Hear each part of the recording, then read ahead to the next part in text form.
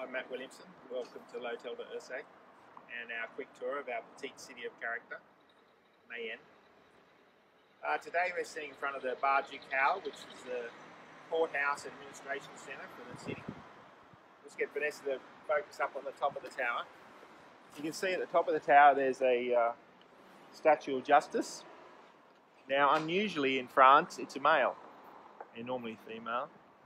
It's actually the statue of Duc de Mayenne, Armand de la Mairie, who had the statue built.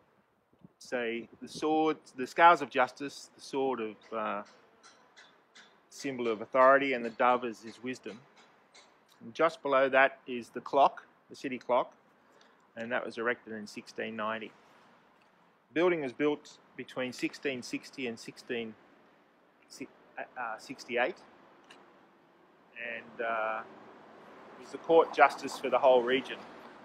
If we go back up to the top on the left-hand side, you will see the Mazarin coat of arms. In the middle of the building, you'll see the liberty, equality, and fraternity, symbols of the Revolution of France. And on the right, the coat of arms of the city of Mayenne. Back to the clock pieces. The left one is the sundial, and the right is the meridian, having symbols of the Freemasonry, the square, the compass, and the mirror globe. On the left-hand side, quotes are from St. Luke, and unam time, meaning 1 hour only. And the right-hand side, qua hora non putas venit, the hour you did not think will come. The building was used during the Revolution for the courts, and Louis de Hercé, who was born in our house, purchased it after the Revolution from the Duke of Mayenne, and then he then became the first mayor of Mayenne. In 1830, donated it to the city.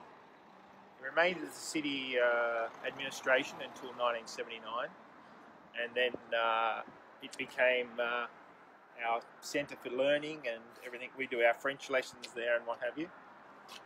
And it's where the marriages of the city still occur here in the salons, and everyone comes out in front and celebrates. So thanks again for joining us.